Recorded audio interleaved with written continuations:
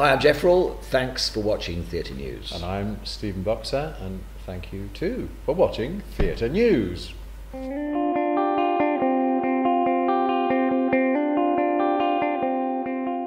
Stephen Boxer and Jeff Rawle, it's great to see you. How are you doing today? We're all good. We're good. We're yes, warm. yes. As you see, I'm wearing Arctic clothing. It warms Yes. up in the theatre. It's warm when the audience are in, but just Yeah, yeah, beforehand yeah. it can be a bit parky. You see up north. I mean, you're currently playing Jerry Duffy and Klaus in the black comedy Raising Martha here at the wonderful Park Theatre. Are you both enjoying the roles? Enormously. Yeah, Yes, fantastic. Yeah, it's balmy and wonderful to play. Yeah. Great stuff. Yes. An evening of complete lunacy. Yeah. Yeah. Yeah, I mean, yeah. I love the show. I mean, Oh, good.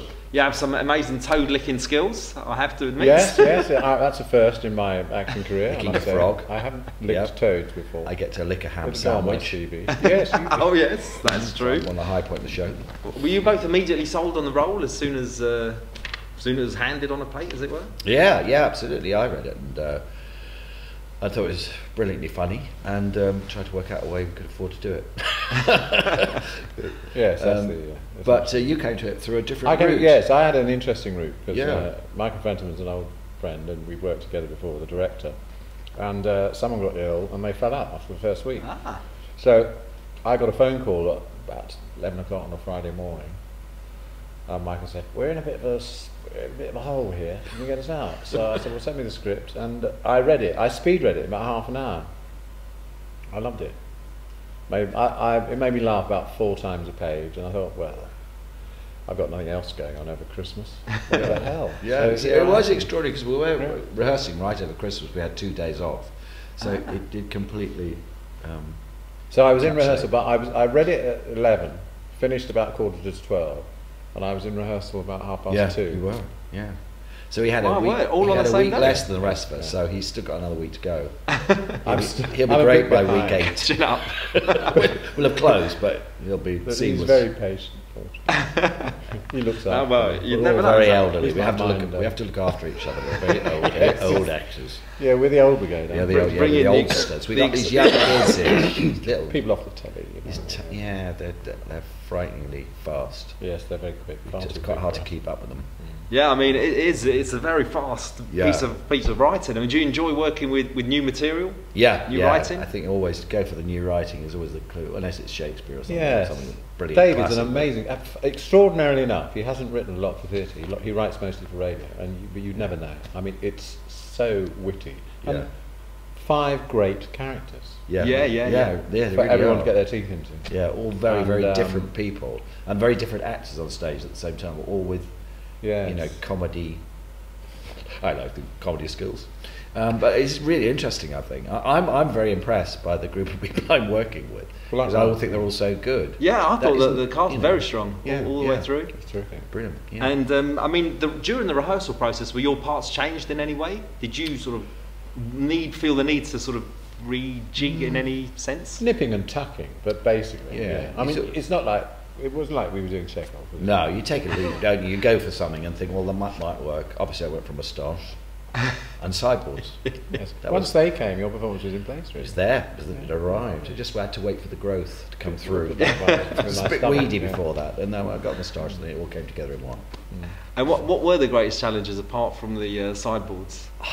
Learning the blooming thing. Oh, God, It's yeah. really tough because the There's a sentences lot, are yeah. quite perverse. His language is quite, it's quite dense. It's very everyday English, very vernacular. Yes. So there are about 16 different ways you could say any one sentence. Yeah. But he's very precise about how he constructs his sentences. Yeah. And you're always better doing it the way he's written it.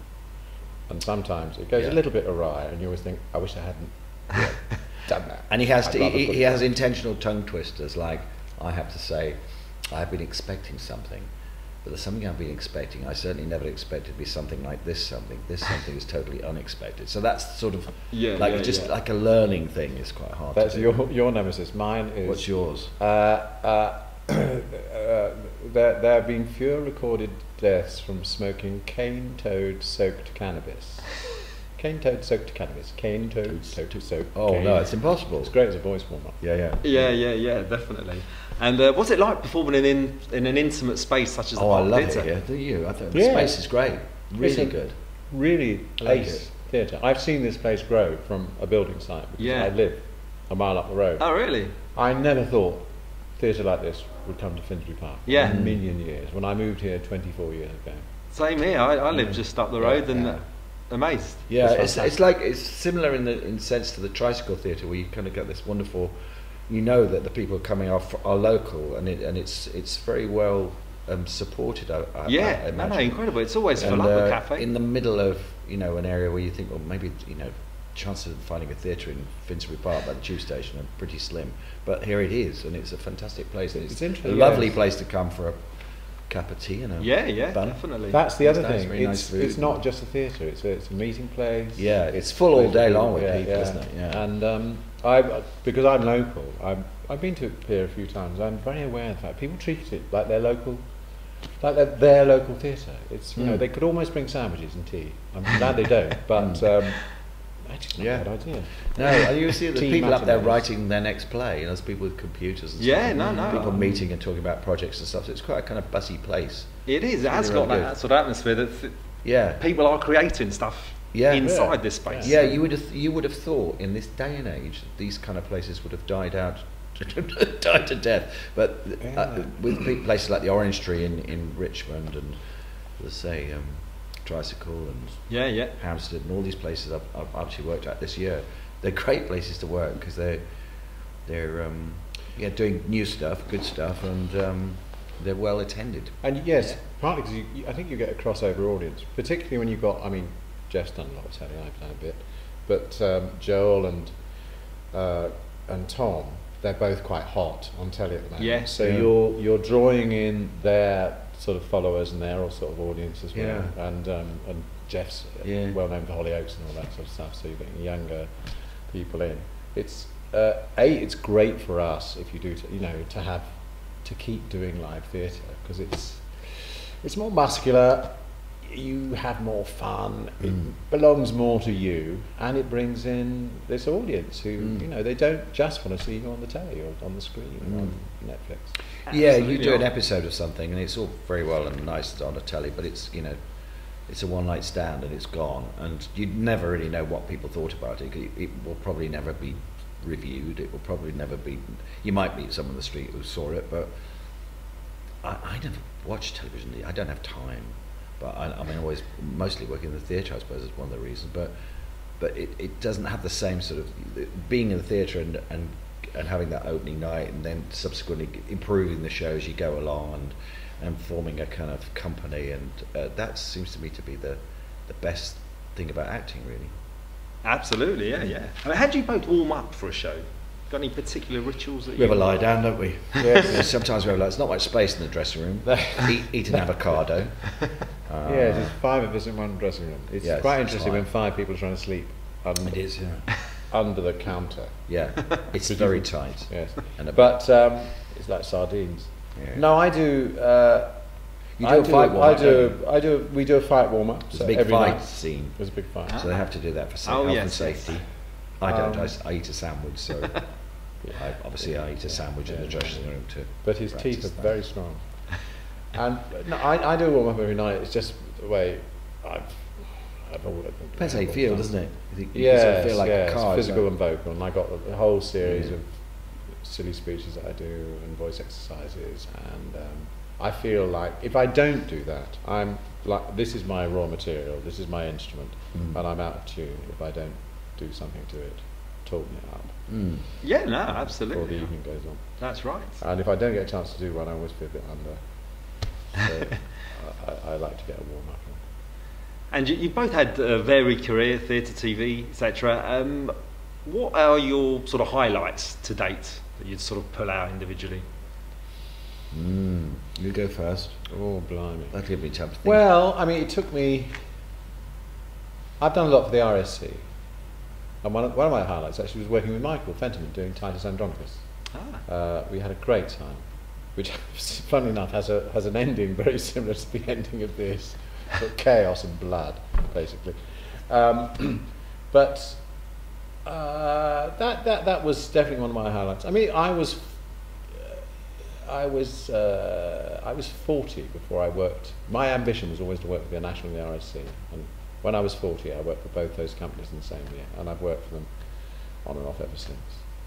And I've had some great times. I did King Lear, playing Gloucester a couple of summers ago with Sam Mendes and Titus with Michael, and but then I did a tour of Shadowlands last year, which is a play I actually loved doing, and we played sometimes to big houses, sometimes we played to 59 in Portsmouth, but it was a joy to do. Yeah. So you know there are many highlights. A lot of them in theatre, but one or two in film and telly as well. Actually. Yes, I think it's often the people, isn't it? Well, materials got very important too. I mean, I've really loved working with Michael on this. That's been a great treat. I've just loved working with him. He's been great. But I think, you know, Drop the Dead Donkey was, for me, I suppose, one of those wonderful jobs where everyone was brilliant on the team. We're still very good friends. We still see each other. We had a bit of a reunion the other night. It was really good writing, and we were also being paid very well, so it doesn't get much better than That's that. nice. That was a very nice nice combination, yes. when all those things come together. Yeah. But often, you know, it's the case that you're doing really good work, but you don't get paid anything. Sometimes you're getting paid loads of money and it's rubbish. But, you know. I bet what that's, can you say? know, that's the patchwork It's all good. nature of... It's always different. Every job has something different to come in with. I mean, you both sound like you're happiest on stage or you know, in front of the camera. Yeah, Or a bit of both. I mean, there was, but I mean, I was in The Iron Lady, and theoretically, I was playing Margaret Thatcher's mentor, Sir Keith Joseph. Yeah. I had hardly anything to say, but because they rounded up every actor over about 50, Jeff obviously wasn't free then. I was, darling, I was very to busy. play behind Yeah. Meryl Streep, to do all the and it was like an old boys reunion, and we had the most magnificent time, and we were in the background of so many shots, and so that was it was, as I say, you know, it was like a sort of a wonderful meeting of old friends. And then in the middle of that, you had Meryl Streep, who's just the most gorgeous actress you could ever hope to work with, and she just joined in with the lads. You know, we had you know, dinner every day with Meryl Streep for 4 weeks. I mean, what's to hate about That's that? all right, isn't it? Yeah. Telling jokes and being scurrilous and generally sort of irreverent. No, could certainly be worse. Yeah. And what have you got planned for 2017 after this? Well, I go straight onto a Mike Leigh film the day we finish this show, actually. So it starts rehearsals the day we finish. And that job goes on till sort of September of next year, on and off. Beyond that, I've not got a clue, but that'll keep me busy till September, so, you know.